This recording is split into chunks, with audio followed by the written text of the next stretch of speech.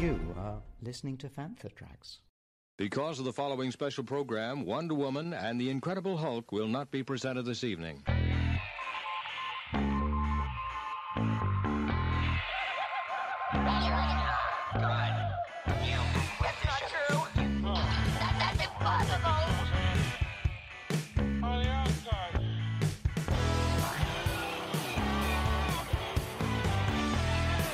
It's time to get all your Star Wars news in a single file. This is Making Tracks. Here are your hosts, Mark Newbold and Mark Mulcaster. That's not true. That's impossible. You're listening to Making Tracks. This is episode 155. I'm your co-host, Mark Newbold, and joining me today is a man whose awesomeness goes up and down like the Tatooine twin suns. I just made that up, Mark. How you doing? I'm very well. I don't even know the rotation period of Tatooine, so I don't even know how quickly they go up and down. So it could be very quick, which is like my wit, or it could be very slow, which is just like my general intelligence. How's things with you, dude? It's been a busy week. There's all sorts of stuff going on. We're planning for Celebration, both of us, different things and some shared things. News is coming out about Celebration, and we've got so much to talk about in this episode, and it's going to be late because as we record, it's Tuesday, and this episode should have come out an hour and a half ago, so we're racing against the clock as usual. Oops. All good. I'm going to do something different this episode, Mark. I'm going to say, let's get straight into the news, because seriously, there's so much to talk about, which is rare in January. Let's get straight into it. Big news this week. Daisy Ridley, she's at the Sundance Film Festival. She's talking to reporters about her new film. She's talking about all sorts of other random stuff, and then somebody throws out the obvious but probably not entirely welcome question,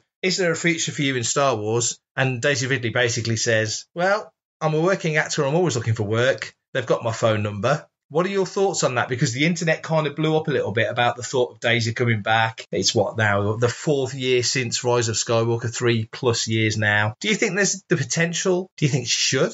I think she should. Yeah, and I think that's because Rey was probably one of the nice things to come out of the sequel trilogy, and I think there's definitely a lot of potential for the Rey. I think, if I'm honest, I think of all the characters that we saw in the sequel trilogy, she's the one that makes me want to go, I want to know what happens next in her story. And yeah, you're right, let's be fair. Daisy's kind of relatively busy. I don't say she's like super, super busy. So I'm pretty sure that if Kathleen Kennedy came and dropped her a phone call and offered her a few million quid to do another Star Wars film, I think she'd probably find time in her schedule to do it. Do you think then that if she came back, two-part question really, if she came back, do you think it would be a film? Or do you think now in the age of Disney Plus, the potential for a series carrying on the sequel trilogy era is more likely than a film? And second to that, John Boyega kind of seems cool on it at the moment, but if they came with a really interesting storyline, maybe following on that whole Jedi storyline that was hinted at in Rise of Skywalker, it was hinted at in all three of them, but really in Rise of Skywalker, if that was prevalent, maybe that would tempt him. And Oscar Isaac has said, if they call me and it's a great story, I'm always interested in telling great stories. If they did come back, if they could get the Power Trio back, that maybe it would be more likely to be a TV thing than a movie thing. I think if you end up getting all three back, you'd probably want to shoot for a film, be it a single standalone or at least a standalone with the option to do more in the future without kind of falling into the trap of saying this is a trilogy. If it's one or the other, or maybe a couple of them, probably more a Disney Plus streaming show. You know, we've seen Oscar Isaac in Moonlight, and so we know that he's not opposed to doing that. I think it will probably depend, won't it? It's a difficult thing because at the moment we've just come out of a period really of knowing where things were kind of going with Star Wars to an extent, because obviously you were like, well, we just had episode 7, so we're going to have 8 and 9. And now we're into this weird kind of territory of getting shows, but there hasn't been any announcements thus far this year for films, and obviously we're only really a few weeks away now from Star Celebration Europe. Yeah. It's a bit interesting, but I think that it wouldn't be any time soon. I think you'd be probably looking in the middle to like late future, so I'm thinking maybe 3 or 4 years away at best, if I'm honest, because I think the one thing that has worked well with the prequel trilogy and just Star Wars in general is that you almost let the nostalgia build up again. You kind of let the films come out, everybody gets hyped, everybody has a good time and gets excited about it, then it kind of has a bit of a lull, and then suddenly 5 or 6 years' time they do an announcement, and that starts to get people kind of remembering where they were 10 years ago and what they were doing and stuff like that. You know, I mean, I look back massively fondly as to what I was up to around the turn of the century when the prequels were coming out, and they did that. You know, I mean, The Force Awakens was just literally, it was a case study on how to really dial in the nostalgia factor and get people back into the cinema who maybe haven't seen a Star Wars film or haven't even thought about a Star Wars film for 20, 30 years. So I'd like to see her, absolutely. If they did that, if they go to the cinema, yeah, they do essentially Skywalker, a Star Wars story. They do a one-off film about Rey and Poe and Finn in that era. Or if they do wave around the big dollars and it's enough of a lore and enough of a business proposition to do it as a limited series, maybe like Obi-Wan, then you could have something on Disney Plus. But given that you are moving on, there's always the potential that Alec Guinness came back to Empire Strikes Back after dying in Star Wars, the same way that Hamill came back to Rise of Skywalker after dying in Last Jedi. Presumably, there's the option that Hamill could continue as Force Ghost Luke with the benefits of technology now improving. We've got Indy coming this year with Dial of Destiny. It's looking amazing what they've done with him. Potentially they could do something with Carrie, presumably with the permission of Billy and the family, if they want to go down that road. So the options for storytelling is blue sky, isn't it? There's some real great options ahead if they want to do it. Well, absolutely. And you also forget an Adam Driver, you know. I mean, he could come back. Now that he was redeemed at the end of Rise of Skywalker, why not bring him back? And actually, I think if you're going to go and try and dial him back, that's what you do. I mean, obviously, there's only so many times you can go to the Mark Hamill well, really. Obviously, it's going to be amazing whenever you see Luke on screen. And we saw that at the end of season 2 of Mandalorian. I would be more surprised if they actually thought about using Carrie in this way. Admittedly, in the end, kind of almost through the expanded universe, like Rey had a better, stronger relationship with Leia, but I think it would be, I don't know if they're willing to do that. Like you said, it raises lots of questions, and there's questions that we've discussed time and time again, you know, about what do you do with a character when the actor has passed away, and is the character bigger than the actor? And yes, they can do it with deepfake and AI and all that kind of stuff to bring Carrie back. It would be nice to see Leia utilised in a more story-centric way than really what she kind of was used in The Rise of Skywalker. But that was a few years ago, and that was at the very rusty end of the saga, and they needed to kind of like keep her in it just to kind of like have a bit of resolution. Whereas I think if they didn't necessarily need to do that, and they could have found a way to have written her off screen, that might have been better for the story a little bit. Well, I jokingly mentioned Skywalker, a Star Wars story. Yeah. Jonathan Kasdan has just finished working on Willow, but of course he was one of the writers on Solo, a Star Wars story. And he's been speaking this week about Willow, but was also asked questions about Star Wars. And one of the questions he was asked was, of the characters from Solo, which one would he like to see return? And he mentions Enfys Nest. He thinks there's definitely more that they could do with her. He's clearly a big fan of Andor, likes the little link between Solo, Han Solo being on Mimban, and Cassian being a chef on Mimban. But the big question was, obviously Maul was a huge cameo. Did he have to fight to get that character in there, or was it planned from the start? And Jonathan says, it was something I wanted. My dad was more unsure, as he's old school and comes from the first 3 movies and had less of a relationship with the later ones.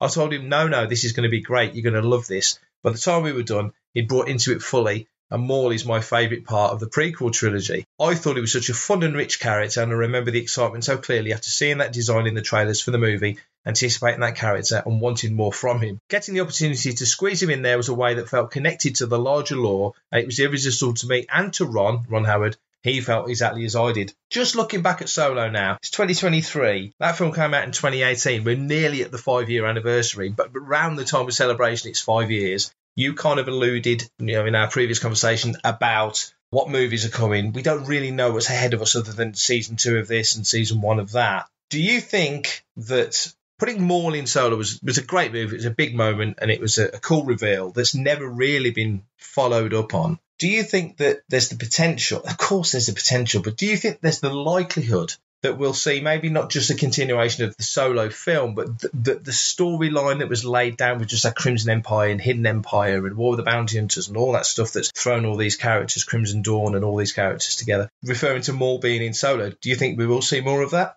It's one of those things, isn't it? The Maul cameo at the end of Solo is fairly a decisive thing for a lot of people. They were like, WTF, how's he back? For those who aren't really in the know, we've seen him resurrected back in the Clone Wars. So just to see him on screen kind of felt like that was kind of some kind of justification, a payoff to having him brought back in the Clone Wars and then in Rebels. You kind of think that if you're going to bring somebody like Maul back onto the big screen, you're not just doing it for a cameo. It was very much hinted at that, there was a much bigger continuation of the story for Kira at the end of Solo. So I think, there's something to be said for having a strand, isn't there, really, rather than having direct sequels. So, let's take Acolyte, for example. Yes, this first season could be focused around 80 years before The Phantom Menace. Yeah. There's nothing stopping them from saying, right, season 2 jumps forward 30 years and it's now about Maul. Between him dying in Rebels and obviously what we see, in Solo, it could be something like that. The whole criminal underworld thing, even though we've just had the Book of Boba Fett, still doesn't feel like we've really delved that deep into it. It kind of felt like the Book of Boba Fett was kind of like scenery. It was like something to hang the story off of a little bit, but really the story was focused on the character of Boba Fett. Give him some kind of purpose in a world where we've already got Din Djarin, who is basically the modern day Boba Fett. So, I think the whole criminal underworld thing, you could still mine for some really good Star Wars. And I think have Maul as the centre of it, I think would be a fantastic idea. What do you reckon? I love your thought, though, that you say about the Acolyte, that because the title of the Acolyte doesn't refer to a specific person, it kind of will, like The Mandalorian refers to Din Djarin, but The Mandalorian as a title doesn't have to refer to Din in the same way that the Acolyte doesn't have to refer to a specific person. So you're absolutely right. They could do a season 1 and then step it forward 20 years, and the Acolyte could be another person, and step it the third season forward another 20 years. And maybe it is more. There's some logic to that. I think there's probably something in that. They're not boxed into a corner completely with just one character. Yeah, see, I'm not just a pretty face. You're not even. Hi, this is Andy Seacombe, otherwise known as a Watto, and you're listening to Fantha Tracks. So sad news, Ted Weston from Star Wars A New Hope, who played Merc Sunlet in the Star Wars Cantina, has passed away. He was a fixture on the convention scene. He worked on the original film. He was a crew member who was dragged in, essentially, called in to wardrobe and costume to put something on, to be a background player in the Cantina, not knowing that his character would go into Star Wars legend. He was regular, as I say, on the UK convention scene, and our friends at Imperial Signings shared the sad news. I met him a couple of times at different shows. Did you ever have the good fortune to meet Ted? Yes, I did. I mean, I met him in passing rather than get an autograph from him, unfortunately, but he was really nice. And like you said, he worked as a prop man on loads of films like Superman, and in fairness, quite a few Bond films. Diamonds Are Forever, I think he did stuff for Spy Love Me, Moonraker, and the not very often mentioned Never Say Never Again, as well as like, Willow and stuff. So, he had a pretty prolific career in that. I mean, obviously he has a bonus and retirement fund that is being able to kind of fall back on Star Wars and do a few signings now and again. And he was, just a really nice guy. Some folks like Ted had such an interesting career across so many different genres and different films, and then ends up being known for a passing, glancing moment. You see his face, so there he is. His face is on screen, but just this passing moment in Star Wars, just because it's Star Wars. It's crazy, isn't it? You interviewed Michael Culver last week, who was in The Empire Strikes Back 40 years ago, and, you totally think that, he was cast for that, and we even had auditions, and, that was probably slightly more memorable. But to be fair to Ted, this could just be a random day in the office, just slightly different from the normal hubbub that you have when you're working in film, so therefore it might stand out a little bit. But yeah, I bet he probably didn't think anything of it until mid-90s or something like that, when he starts kind of going on the circuit. But that's cool. I think it's nice, and I think we need to take the time to talk to all the cast and the crew members. It doesn't matter if you're in one scene in the canteen at the back, or if you're Darth frickin' Vader or something like that. We're now in the point whereby we're getting to where a lot of the history will be second-hand, will be slightly revisionist, because the people who are there at the time are no longer with us. To be able to capture that through interviews like, we do on Fantha Tracks, or just by talking to them at a convention, I think it's definitely worth taking time to do it. It kind of gives you that closer touchstone to I think, the films that we all love, by actually having a chance to kind of go and meet and chat to these people. So yeah, it's a sad time, sad loss for Star Wars and the community. Hi, this is David W. Collins, voice actor for Star Wars and sound designer at Skywalker Sound. You are listening to Fantha Tracks. So on today's episode, we have the good fortune to catch up with Paul Kasey. Paul's at Wales Comic Con. We had a chance to sit down with him, talk about his career, both in and outside of the Star Wars galaxy. So here's myself and Paul Kasey chatting about life, the universe and everything at Wales Comic Con. Right, we're here at Wales Comic Con. I'm here with Paul Kasey. Hello. Hello, how are you? I'm very well, thank you. Very good, and I'm so glad to be here. Yes, it's nice to get out again. I mean, obviously, we're a while past, the world locking down. But have you been out to many events? What have you been up to lately? Yes, so last weekend I was out in Stuttgart, and I was at quite a large, event there, which was amazing. And then this one here in Wales, which was a last-minute thing, actually. I don't think I got released until last Sunday, so it's... Yeah, so I was asked to come along, and I was like, absolutely. And I just love them because you just get to meet people, you get to chat. It's the questions you get asked, and I just love to sort of give them everything I know and what's gone on and stories and everything, and that's what it's about. So I mean, just listening to you talking to a fella about the 28 days later, 28 weeks later films, yes. and such, and there's always, as you say, a story to tell. When you got into this industry... What was the first... Well, there's a question. What was the first thing you did when you got into it? So, way back, many years ago, so I trained professional dancer, singer, actor, and I was a gymnast contortionist. So the first part of my career was being a professional dancer, basically. Right. So it was West End shows, the sort of hair shows, the corporate shows...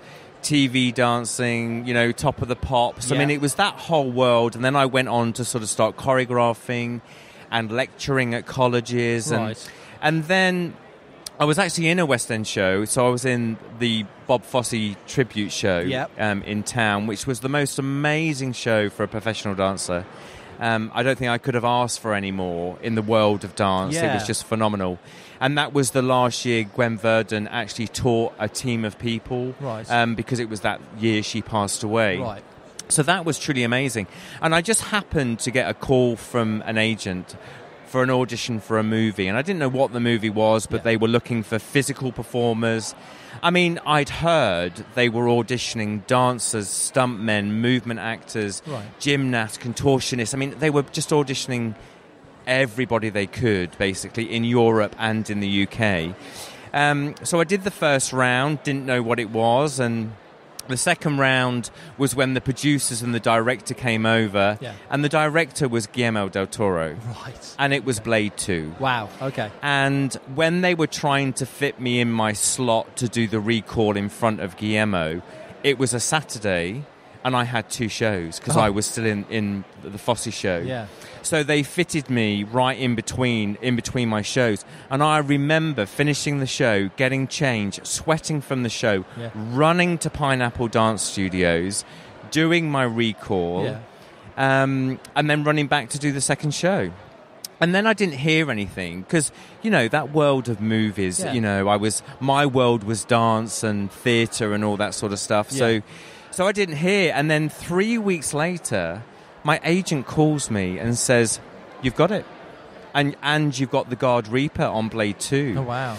So that was amazing. So that was my first introduction to movies, that world of movies, and sitting in the makeup chair for 4 hours every morning having the prosthetics fitted. And what kind? Because you come from a world that's it's immediate and it's live and the crowd are right there, and then you've got to change tempo to have the patience to sit in a chair for 4 hours and then go out and do what you're doing. How was the switch between those two things? Maybe I'm naturally patient because over the years, lots of people have said to me, "You're so patient and you're so calm." So maybe it was just a good fit for me, Because it's not for everyone, is it? No. So originally I was contracted on Blade for 12 weeks. And then Wesley had a fight rehearsal and hurt his knee. So they had to pause for, I think, about 3 weeks. Yeah. So my contract got extended by 3 weeks, to finish the movie. And I remember one day sitting in my trailer, I just loved it. I just loved that whole world of prosthetics and creatures the clarity of movement and what was needed and the intensity of it, and I just truly loved it. And I remember thinking to myself, because it was a world I wasn't a part of, but I was just thinking, I wonder if there's other stuff like this, if there's other stuff out there. Yeah. And then another agent of mine, before I finished Blade, called me and said, Danny Boyle is doing auditions for a movie. Right. We know you're busy, but he's happy to meet you. So when I flew back from doing Blade, I literally had a meeting with Danny. We had a good old chat. I mean, he's amazing. Yeah. There's no doubt about it. And he was like, do you want to come on board? Do you want to be a featured infected in this movie? And I was like, absolutely. So basically what happened then, the scales just started to tip because then what came was I auditioned for Doctor Who and then started to play more creature roles on Doctor Who. And so my diary just became more, I suppose, fuller of creature work. So when I was being called to do the dance stuff or choreographing shows or whatever, I just wasn't available. Yeah. So the scales just started to tip. But I was truly immersed in a world that I truly loved. Yeah. Because, don't get me wrong, the creature world, it is definitely challenging. Yeah. No day is the same.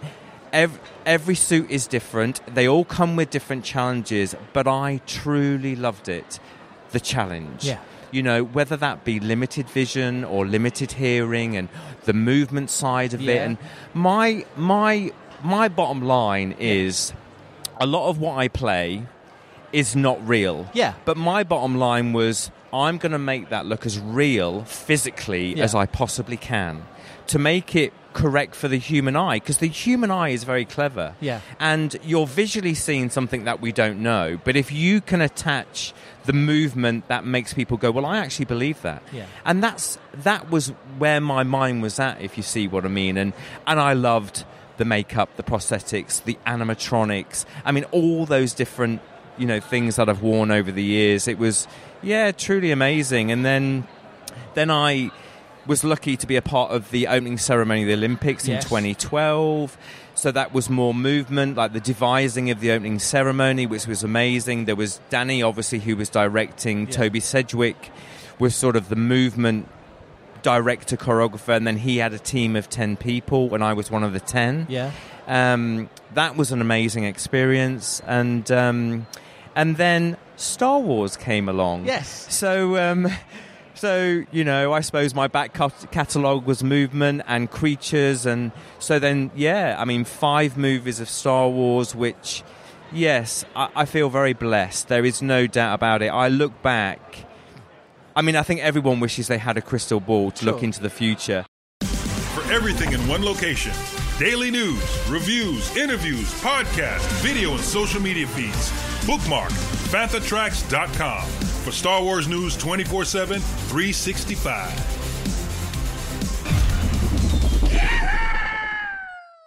And now there's been another slight shift in my career because now I get asked a lot more to sort of work with actors.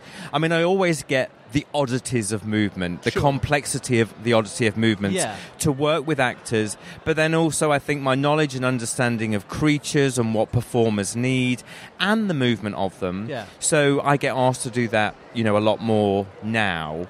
But I'm more than happy to jump into a suit.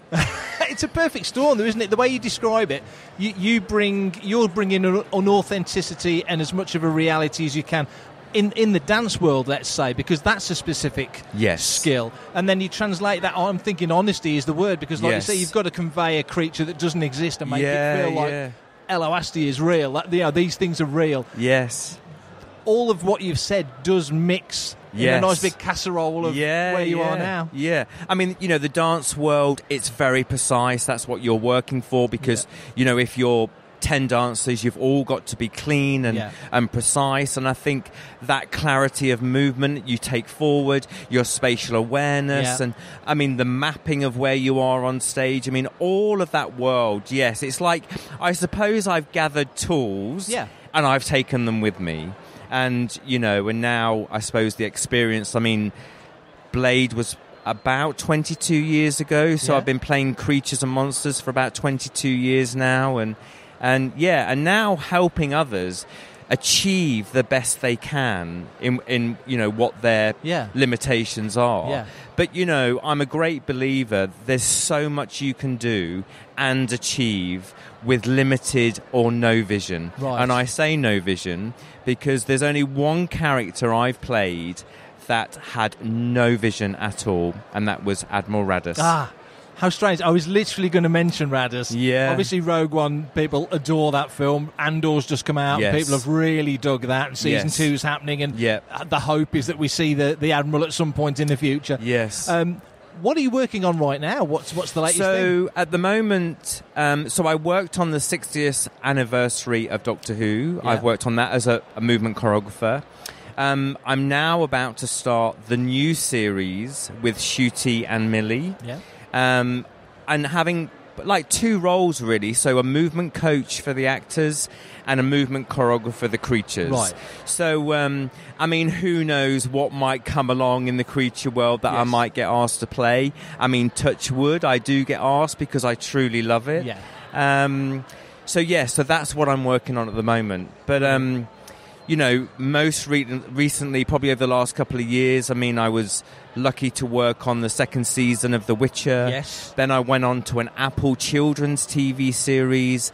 Then went back to The Witcher to work on a new series called Blood Origin, which is the pre-story to The Witchers, and working with the actors. And so, it's amazing.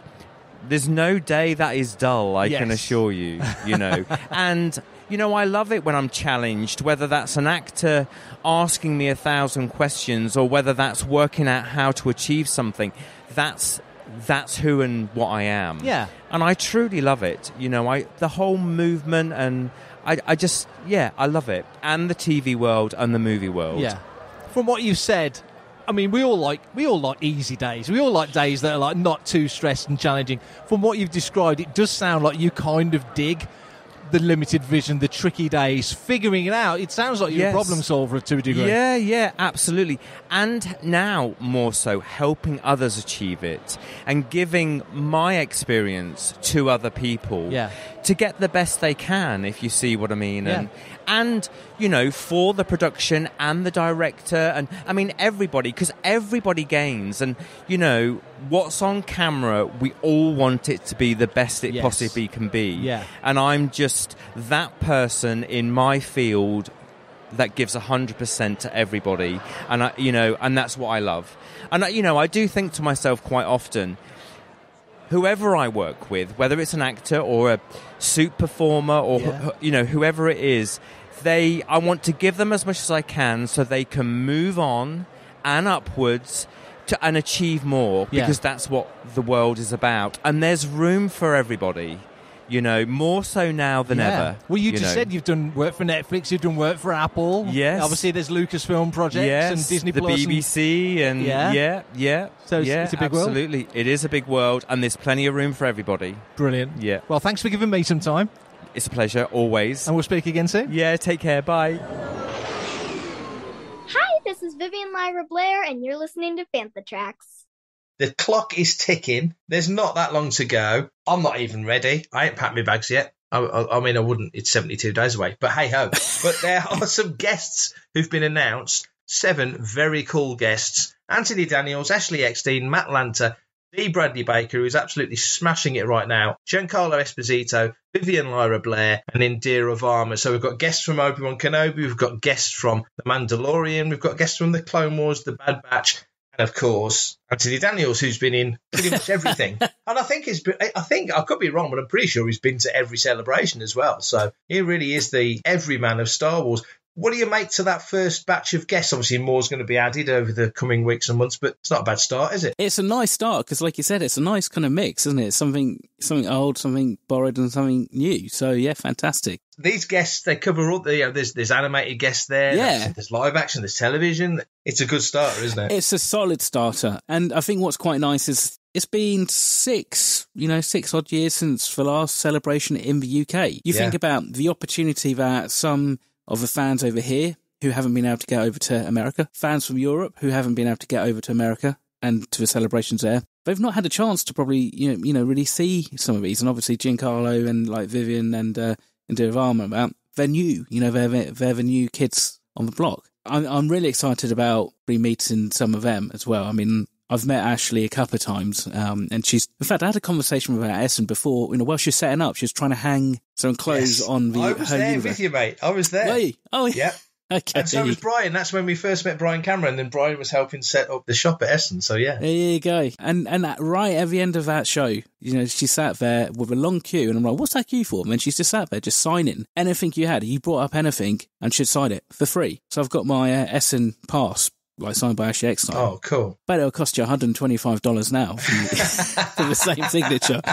So it's a good point, though. Like you say, Giancarlo, Vivian was over at Wales Comic Con. We did, as you know, speak to her in last week's episode. Indira, we've not had a chance to speak to yet. Hopefully she'll be appearing at more conventions. And the other guys are... obviously, Matt, Ashley, and Dee. It's the 15th anniversary of the Clone Wars. Yeah. Anthony was in episodes of the Clone Wars as well, so there's some nice sort of synergy there as well. We've alluded to plans being progressing and things moving forward. Just touching on that briefly, Boontery 4, Panther Tracks are going to be podcasting there. We're going to be doing a slot. Very much looking forward to that. That's Thursday before the convention actually starts, and the Friday, a return of the Bash, which is the UK Garrison 501st and Jedi News event, which is happening not that far away from the O2. There's something else happening on the Saturday night, which we won't talk about yet, but we will very soon. And then on Sunday, it is Hashtag Cantina, which is taking place at the Indigo at the O2, which is selling like hotcakes. It's looking amazing. The guest list is phenomenal. The bands are phenomenal. So outside of Celebration itself, of which all these events are,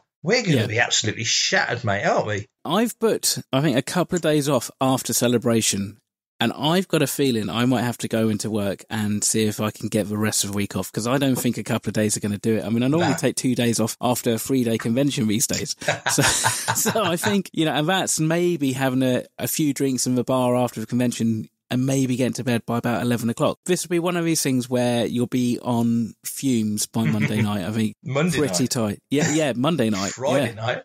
Well, yeah. I suppose it depends on what you're drinking or snorting, I guess, really. That's very true. Yeah. It's very true.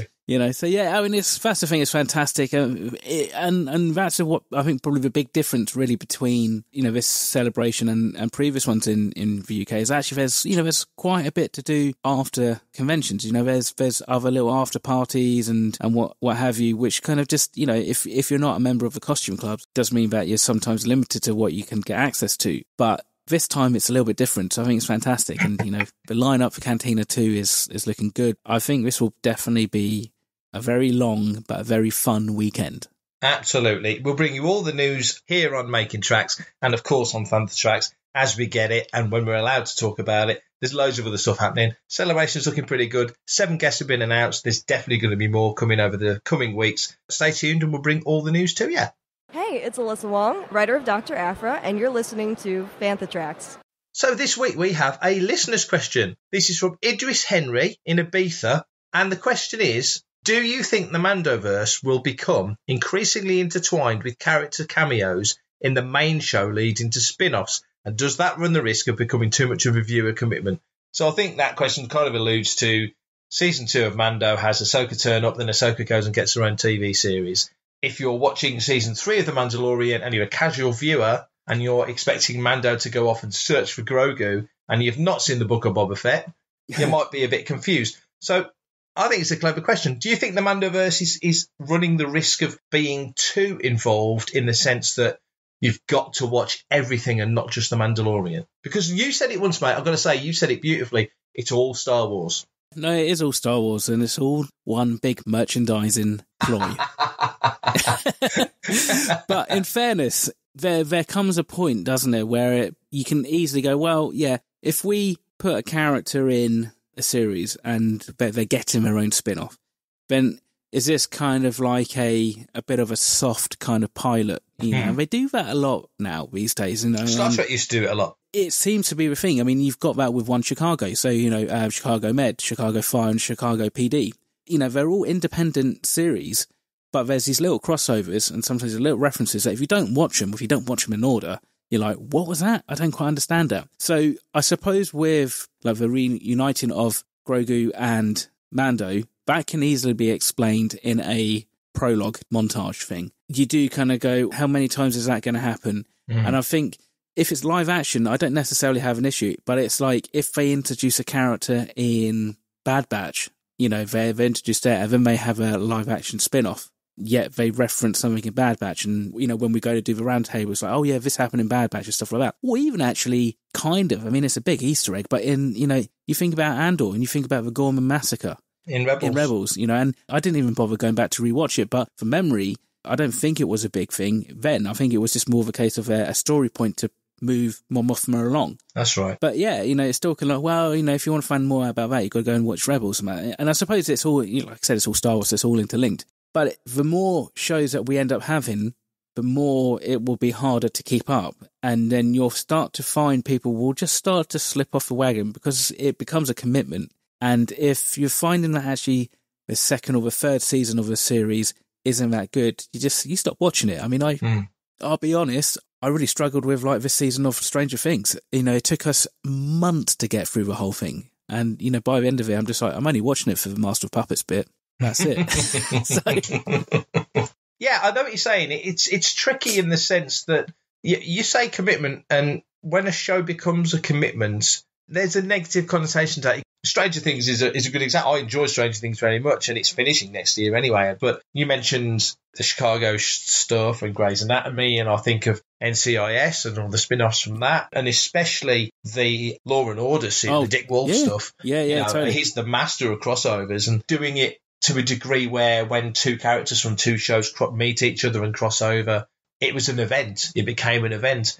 And Star Wars is, as you say, it's all Star Wars. And that's an even broader swathe. When you're in it like we are, it's not such a problem that they refer to something in a cartoon or they refer to something in a comic, because there's kind of I know that name. Where do I know that name from? You're straight on Wikipedia. Wow, it was in issue 10 of Star Wars or whatever. You know, and you go and have a mooch around and find a bit more out. For us, in the deep dive world, it's like, that's absolutely fine. But when you're watching a thing in the moment and it's not explained, it's almost frustrating when you feel like you should know. If you're a casual viewer, you've got no hope. If you're not a massive fan, and by that I mean somebody who kind of knows all the ins and outs or enough of them to have a good working knowledge, then everything's exposition. If what the character has said has literally been written for that episode, as much as it's exposition if it's a character that was in a Marvel comic from 1978, if you don't know it, it doesn't matter what the history of the exposition is. It's still exposition, whether it's brand new or 40 years old. So for fans who can take the time, know where to look, that's a big thing, know where to look, or just interested enough to find out and get a kick out of it, that's the Easter egg that the writers go, well, I'm really glad that you realised that planet was in an old book and record from 1981. That's really cool. If that means nothing to you, then it's just, it might as well have been written last week. So it serves two functions in that sense. But back to the question, do you think the Mandoverse will become increasingly intertwined with character cameos leading to spin-offs? Yeah, that was one of the criticisms that I think was held up against Season 2 back in 2020, was that Season 1 was all new. It was all new characters. Okay, you're going to Tatooine and you do see certain characters that you're familiar with. But for the most part, you weren't. And then you came to Season 2, you meet Cobb Vanth, who's from Aftermath, and later on you meet Ahsoka. And then at the end, Luke Skywalker and R2-D2 turn up. There's characters that you're familiar with. It did feel like a cameo fest at times, but they just about walked the line to make that not a thing, not a problem. It wasn't intrusive. It wasn't a problem. I think Season 3 will be very interesting to see how they play Season 3, whether or not they've got enough of their own world that they don't need the celebrity cameo, if you like. Book of Boba Fett, they certainly brought Hamill back for Book of Boba Fett and Ahsoka back for that as well. Yeah, precisely. The question is that whole thing that, you know, we were talking about with the Book of Boba Fett and having that Mando 2.5 season wedged in the middle. Maybe Mark was just brought back just to give that closure to that storyline, because Grogu's had that temptation and they've parted ways, and now he's chosen by choice to come back to the Mandalorian.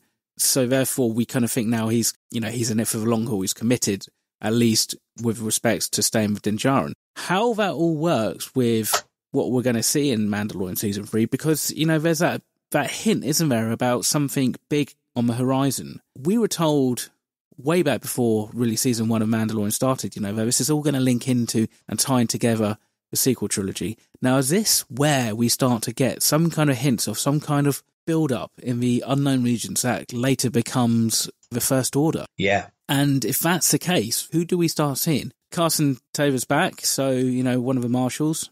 He's back. You say that about the Unknown Regions and the remnants of the Empire sort of heading out and setting up this new thing. And Exegol, they seem to really want to flesh out Exegol. We've seen it in the Darth Vader comic. Okay, maybe the Emperor's not physically around at this particular point, or maybe he is, I don't know. But Snoke, there's been talk online of maybe this is where we see Snoke. It's another thing. It's a slightly off the topic, but I think it's relevant. A lot of other shows wouldn't be able to get away with what Star Wars does in leaving holes in the plot, because we know at some point they'll probably come back and fill it. Yeah, exactly. They'll fill it in a show now, or they'll fill it with a book or a comic. Shadow of the Sith, which is out in paperback in March, did a superb job of taking Luke and Lando in that midpoint between Jedi and Force Awakens and telling a story that really did tie in a lot of this stuff and link in a lot of this stuff. It was fascinating. So it'll be interesting to see how they play it in season 3 of Mando. It sends up backdoor pilots. That was the phrase I was trying to think of. These backdoor pilots that Star Trek used to do. Gary 7 was a backdoor pilot. Laxana Troy stuff, they were talking of doing a Star Trek sitcom, essentially, with Laxana and Deanna and stuff. God. Yeah, can you imagine? There's all these thoughts of things that they teased and loads of stuff in Next Gen Season 6 lined up, or Season 5 lined up for DS9 and stuff lined up for Voyager and so on and so forth. So it's smart if you do it right, but if it's too on the nose, I think fans pick it up. If you were to go back 20 years, could you imagine every week you'd be hit over the head with promos of next time on Mandalorian meets so-and-so, and they will make every single cameo a big deal. It'll be like an old Jedi returns and stuff like that, and you'll be like, oh, who's that going to be? And of course, what does that do? That gets bums on seats, which is what it's supposed to do. We're firmly in this whole mystery box, everything's a secret because we can't spoil anything kind of world, so therefore it feels a little bit more on the nose because of it. If maybe there was some kind of, even just a casting announcement, if I knew that Ahsoka was going to be in that episode of The Mandalorian, it wouldn't have spoiled it for me. And there'll be some people who'll completely disagree with me on that and say, no, actually, it was a good, nice surprise to see her back in there. And it was definitely kind of the way that she enters into it. It's very much this is meant to be a surprise. I think we'll have to wait and see, but I think they're walking the line right now, and I think that they're walking it on the right side, so I'm not really massively concerned. Agreed. We talk about the Bad Batch on the site in our group reviews every weekend. We will be bringing reaction chats back for season 3 of Mando, early March, 1st or 2nd. Let's see how quick we can get to reviewing that one. Fingers crossed. Absolutely right. Can't wait for that season to start. It is walking the line, but it's just about getting it right. So fingers crossed they keep that streak that they've had going so strongly. Keep that one going. And we'll be all over the Mandalorian when that arrives in March. Well, gracias, Idris, for that question. And if you'd like to be like Idris and send in a question, Mark can tell you how you can do it. Yes, I can, and here's how you do it. Thanks for listening to Making Tracks as always. If you want to be a part of the action and stay updated on all the latest Star Wars news, visit fanthatracks.com or check out the free Panthertracks app through the App Store to follow us on your mobile device. That was a weird one. You can reach us and send in your listeners' questions by emailing radio@panthertracks.com. Like Mark just said, like Idris just did, send in a question, we'll chew it over, we'll probably answer the question completely differently to the way you expect. In fact, we'll probably make up our own questions and answer those, and then come back to yours right at the end. But nevertheless, you'll get a shout out on the show. Comment, like and share on any of our social media feeds at Panthertracks. Be sure to subscribe, leave a review, preferably a 5-star one, on Amazon Music, Audible, Apple Podcasts, Google Podcasts, Spotify, or your podcatcher or smart speaker of choice. And as always, thanks to James Semple for composing the Panthertracks intro, Adam O'Brien for our Making Tracks opening music, and Mark Daniel and Vanessa Marshall for our voiceovers. Remember, tune in to Good Morning Tatooine. It's live Sunday and Thursday evenings when there's a live action show on at 9 o'clock UK time, 4 p.m. Eastern, and 1 p.m. Pacific on Facebook and YouTube. And check out our Panthertracks Radio Friday night rotation. It's every Friday night, 7 o'clock UK time, for new episodes of The Phantom from Down Under, Planet Leia, Desert Planet Discs, Start Your Engines, Collecting Tracks, Cannon Fodder, and special episodes of Making Tracks. And every Tuesday, 7 o'clock UK time, for your weekly episode of Making Tracks. And that's me done for this episode. Right, that is it. So thank you very much for listening. We will be back, hopefully Tuesday. So until then, stay safe, take care, and of course, may the Force be with you. Coming up next on Panthertracks Radio, it's Desert Planet Discs.